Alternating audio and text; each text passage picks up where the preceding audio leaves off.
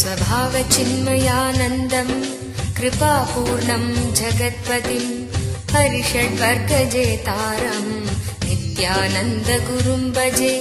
With intangible breath in the center of forehead, as this reaches heart at the moment of sleep, have direction over dreams and over death itself.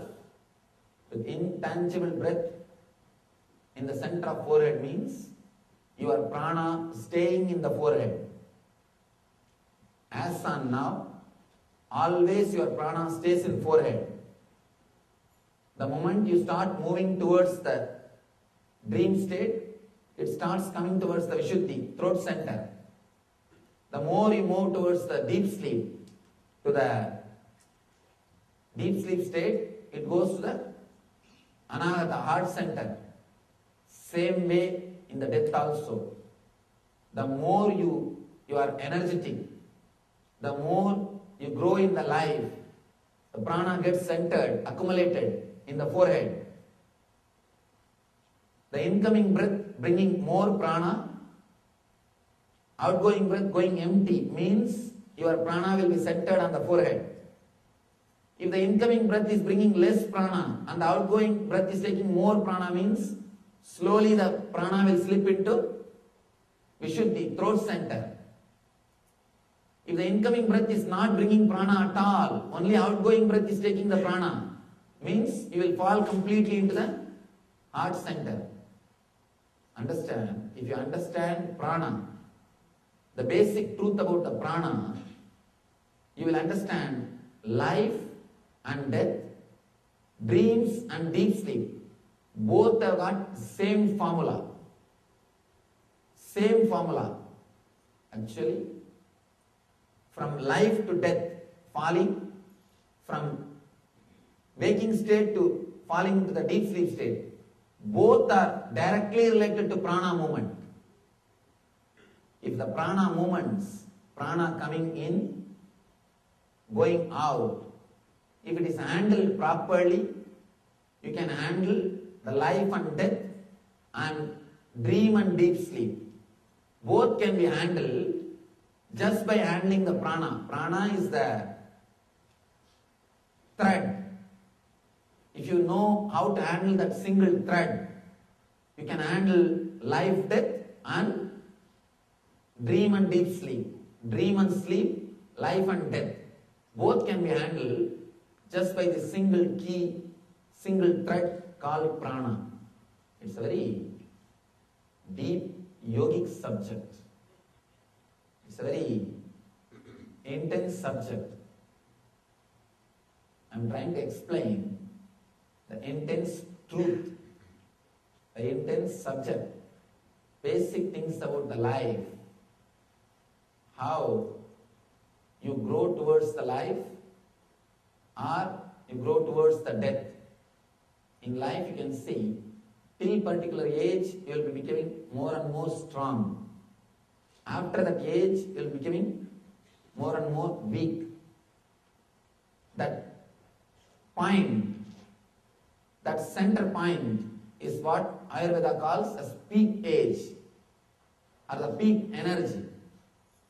Growing towards the life or going towards the death. Going towards the life or going towards the death. Both are directly connected to the prana.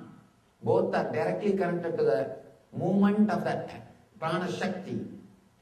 Same way, moving towards the dream or moving towards the deep sleep.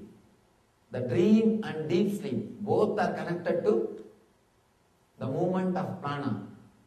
If you can handle the prana to control the dream and deep sleep, you will be able to handle the prana to control the life and death itself. Shiva says very beautifully, if you can be aware of dreams, if you can be aware when you fall into the dream state, when your consciousness is slowly fading away, whenever you are falling asleep, whenever your consciousness is slowly fading away, if you can remain aware, if you can be aware, you will be able to handle change the dream itself. And if you are able to change the dream, it will be very clear. One more thing. If you are able to change the dream, the first thing you will do is you will stop dreaming. You will stop dreaming. Because you know uselessness of dreams. You know you are wasting time and energy in dreams. Person who can be aware of dreams will never dream. Person who is aware of life will never take one more birth. That is why in the East, all the scriptures, all the spiritual scriptures, whether it is a Vedas or Dhammapada or Jaina Sutra or Guru Granth Sahib, any spiritual book, they are aimed at only one goal, not taking one more birth. Only one goal, moksha. Person who is aware of dream will never dream. He will simply stop dreaming. Person who is aware of life will not have life. He will simply stop the life. He will not take one more body. When you become aware of dream, you stop dreaming, simply enter into the deep sleep. Same way, when you become aware of life, you stop living, enter into death. Now you need to understand important thing. When I use the word death, I don't mean you will commit suicide. When I say, when you become aware of life, you will enter into death, I don't mean you will commit suicide. You will stop living in the normal way. You will stop living with identity. You won't give importance to identity. That is why the enlightened masters are called dead people. Actually, the enlightened people are called people who are already dead as far as the world is concerned. They don't have identity, or they don't have life as you understand. Their life cannot be called anymore as life. Practically, if you want to give any term to their life, the only term which you can give is death. They are not alive as you think.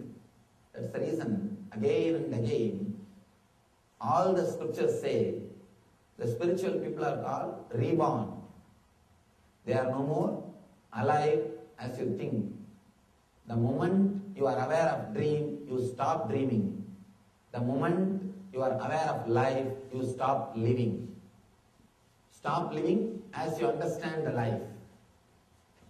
When you are in deep sleep, you are beyond dreaming. The same way, when you stop living, you are beyond life.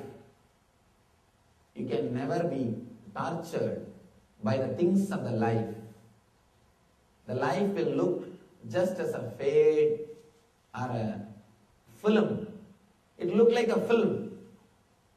It won't penetrate. It won't disturb your inner space. Let me give you the gist of this whole sutra.